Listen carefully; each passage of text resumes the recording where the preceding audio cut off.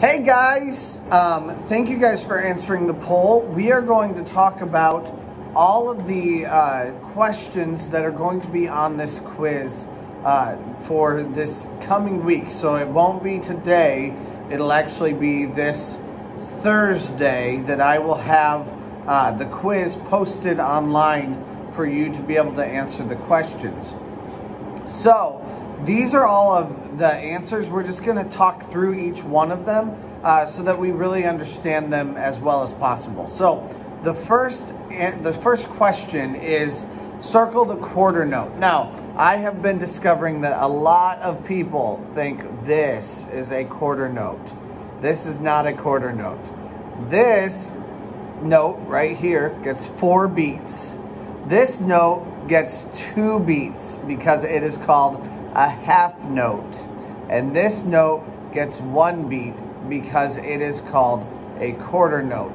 So the way I like to look at it is this is half of this note, and this is the whole amount of notes. So 4 beats, 1, 2, 3, 4, which is usually the amount that we have in like a measure. So a whole note is the whole amount, 4 beats.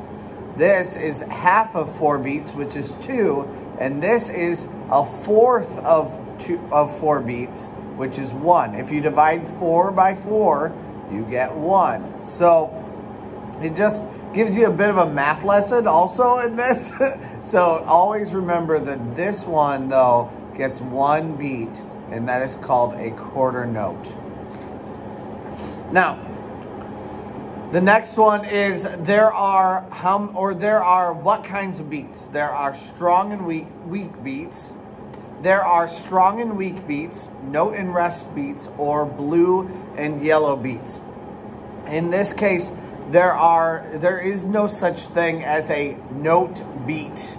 You can't have a note that's a beat in particular. Sometimes they're put together for music, but there is no such thing as a note beat. There would be a rest beat that you could have, but the note beat negates that question. So the answer is strong and weak beats. And if you remember on those videos that we were watching, you have the strong, weak, weak, weak, strong, weak, weak, weak. And that's the way they work every time. It's 1, 2, 3, 4, strong, weak, weak, weak, strong, weak, weak, weak. The next question is, what is beat? And the answers are, along with that, the strong beat is usually on what beat? Well, if you look at it and you think strong, weak, weak, weak, strong, weak, weak, weak, that's 1, 2, 3, 4. 1, 2, 3, 4. The strong beat is always on 1. I have a lot of students that want to say that the strong beat is on 3 or is on 2. And I'm not quite sure where they're getting that from. I think they think maybe it's a trick question. It is not a trick question. This is a very, very easy question. 1, 2, 3, 4. 1, 2, 3, 4. Or 1, 2, 3. 1, 2, 3. 1, 2, 3. It's always on 1, especially at this level when we're just learning music. What is beat? The beat is the heartbeat of music.